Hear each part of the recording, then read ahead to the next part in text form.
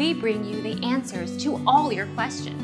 Be better than others. Enjoy the benefits of knowledge. Accept the answers from us.